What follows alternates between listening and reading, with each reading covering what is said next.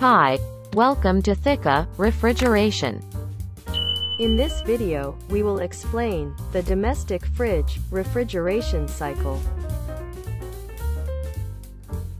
Let's get started right away.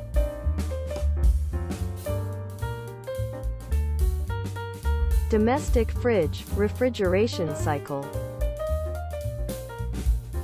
How does a fridge work? Domestic fridge.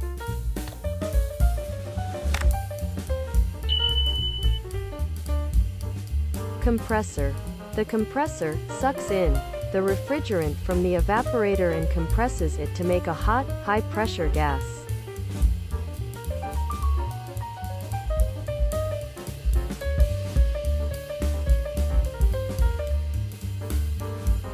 Condenser.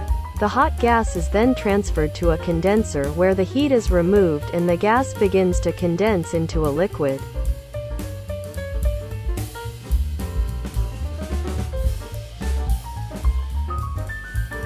Filter dryer.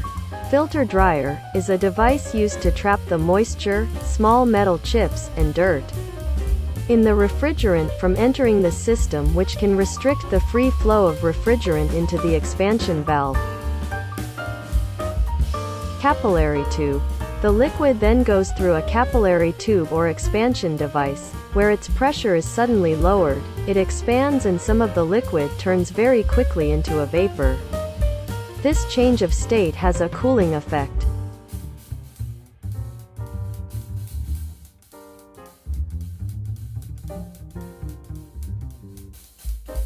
Evaporator.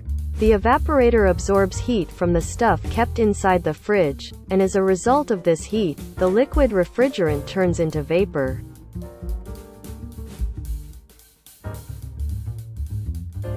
It now starts its journey again, through the compressor.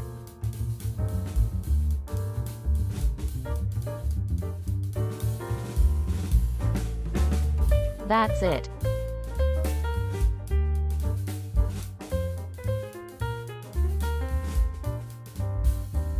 Please, don't forget to hit the like button and subscribe to the channel. Thanks for watching.